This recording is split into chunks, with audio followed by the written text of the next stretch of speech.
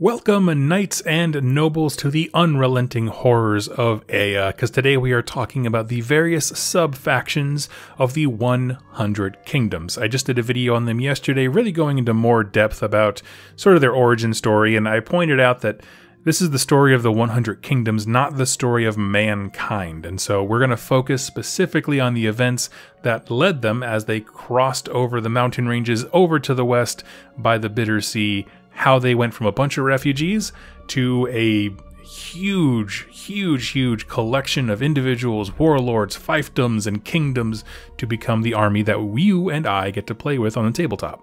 Now, one thing I'd like to add up top is that if you like this video and you're interested in this faction, please consider using my affiliate link in the description below. It'll save you 10% on all your purchases through Bellum and goes a super long way to helping support me, my wife, and this channel. So thank you so much to all the people who have already done that. Now, in my part one, just as a short, brief synopsis, these are the ordinary men and women of the setting that are armed with little more than faith sometimes and a dull sword, out here fighting every kind of monster imaginable. But there's a lot going on because of the fractious nature of humanity and the evolution of their society from this primal feudalism at first to a massive system of interconnected kingdoms with politics and religion and more.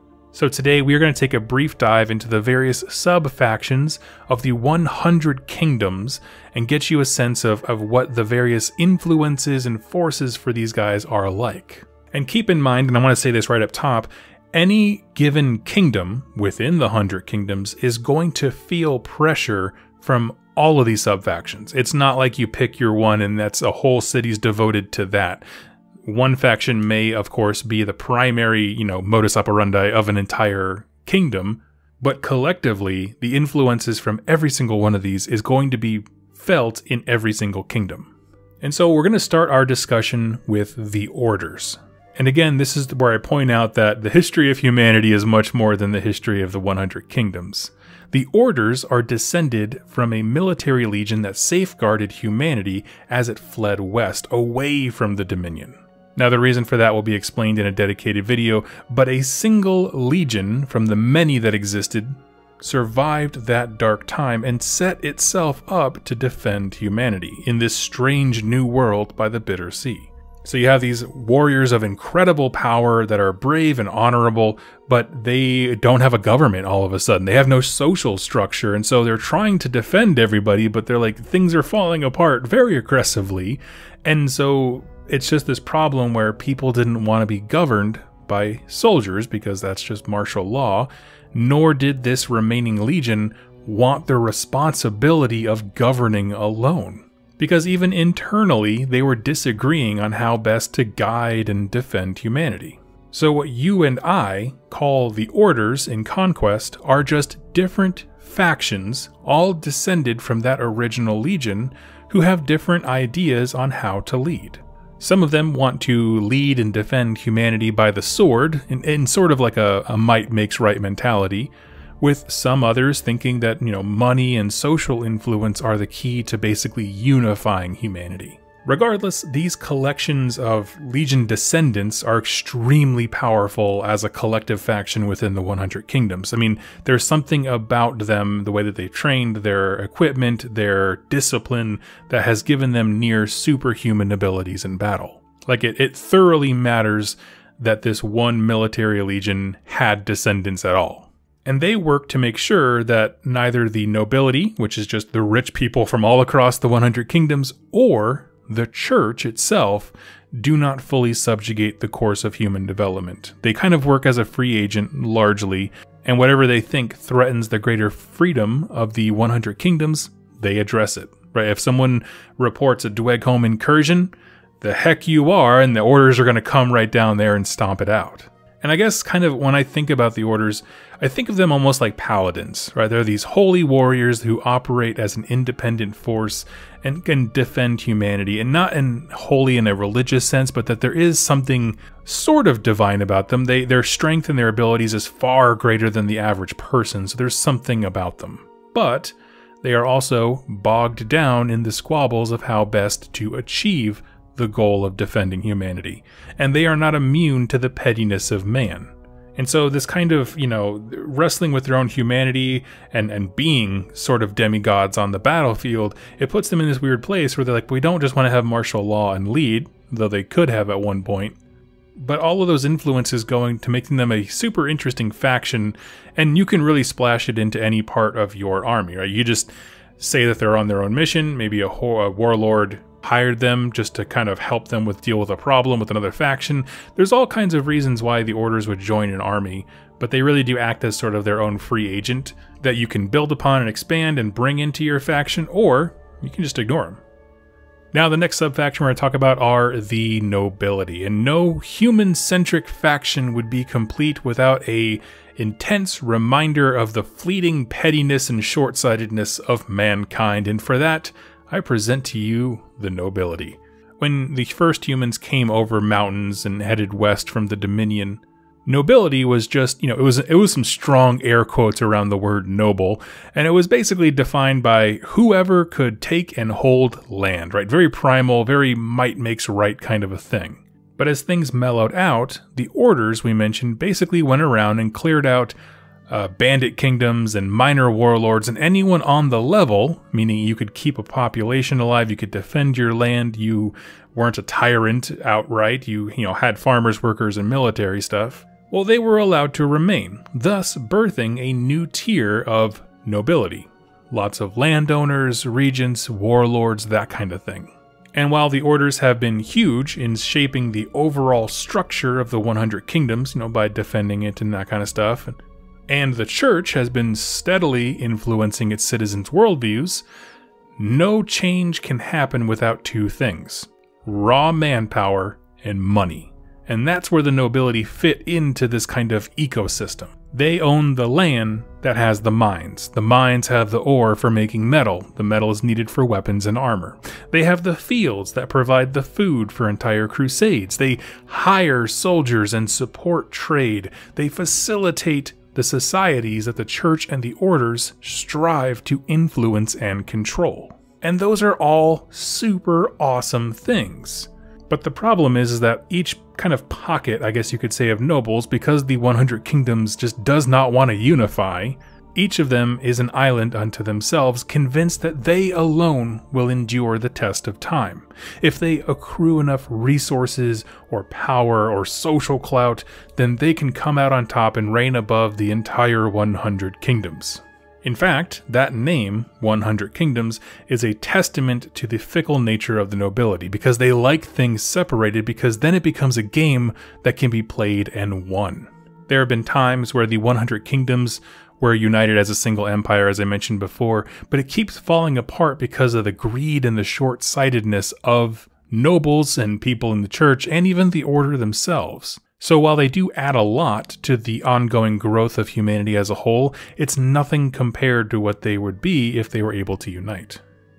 Now, the third faction to cover here is that of the faith, and this is kind of a broad term here because it underpins the drama between refugees trying to become nation builders, the orders trying to keep it all together, and petty warlords and tyrants trying to assert themselves as nobility. But behind all of that is the common everyday man just trying to understand why all of this is happening. And so to service that need for understanding, they turn to the church. And essentially the church is divided into two camps. There's the theist and the deist. And these are essentially two ways of interpreting the tragic events that led to mankind running away from the Dominion after the fall and ending up here as refugees, having to rebuild themselves as the 100 Kingdoms. Now, like I said, we're going to talk about the fall of the Dominion in a separate video, but whether or not you know the facts about the fall is irrelevant, because what we're talking about is what the churches say happened, of course, and that's a very different thing. So first up, we'll tackle the theists. In their mind, it was mankind that fell from grace, as if we, collectively, were on the wrong path in the before times of the Dominion, and we were essentially cast out by the gods for our transgressions. And much of humanity was wiped out as punishment for those sins, and those that were left alive were the chosen, and we have been given a chance to rebuild, humanity and society on the foundation of the true righteous faith. So there's lots of elements of, guilt, inadequacy, that kind of stuff, where we have been cast out of the divine place and we need to repent and change and that kind of stuff. So kind of a classic, I guess you could say, fire and brimstone-y type thing. The other side of the faith are the deists. And so I'm actually just going to read what they wrote about the deists because I think it is probably the best synopsis possible. The deist creed argues that the fall of the divinity was due to mankind and its flawed vision of perception. They argue that God is a perfect distillation of man, rather than man being an imperfect copy of God, and that our limited perception of this perfection twisted what was once whole and pure through need and prayer, warping it so badly it fell. They argue that the only way for humanity to worship the divine is by choosing to worship those aspects we each understand and embody the best. Thus, to come closer to divinity, one needs not to be born among the chosen, quote-unquote, but to embody the aspects of the divine as closely as possible. So it's a lot less of a, here's a fantasy take on history, but rather the true faith is by putting into practice the best values that we can hope to ascend to. But the problem with that, as your thesis statement for life and governance, is that there is a clear lack of definition, right? I'm all for leaning into self-improvement, but there's not a rigid structure, and so people will always drift away into pockets of intense zealotry around whatever they think the key, trait is. Again, quote, it says, the only way for humanity to worship the divine is by choosing to worship those aspects we each understand and embody the best. That can mean a lot of different things to a lot of different people, and when you magnify that across the number of 100 kingdoms to the number of different deist churches within them, you can understand why there would be a lot of misunderstandings from church to church. But both of these philosophies and religious structures exist simultaneously. They each cater to different types of people and the petty warlords who rule them. Some nobles find it useful as a political tool to align themselves to one or another, and so the power of the church will wax and wane region to region. Also, it's important to remember that because the enemies around mankind are only getting more deadly and more crazy, I guess you could say, the intensity of these faiths is also on the rise, especially as mankind gets bigger and stronger and able to really ask the hard questions about its own origin. And so the way that the book posits this kind of thing is that wars of faith are on the rise and they are inevitable. There's going to be a day where the deist and theist church have to have it out. Now, the last faction, and I'm going to put an asterisk next to that term, are the Imperial Remnants. So this is sort of like a little side thing. I mentioned a few times in this video and the last that there was a point in time where the 100 kingdoms were unified into one imperial empire. The Imperial Remnants are one last little group or some measure of military and political power based on that. When that empire collapsed, the imperial military that acted as the centralized forces of the emperor himself refused to disband. And as the unity of the empire crumbled to infighting between the nobility, the orders, and the churches, all those things we talked about, the faithful guard of the emperor himself refused to yield or dissipate. And so what they did was they went to the land that the emperor had owned for himself. Huge cut of land, all that kind of stuff, and they claimed ownership of it. They basically squatted on that property.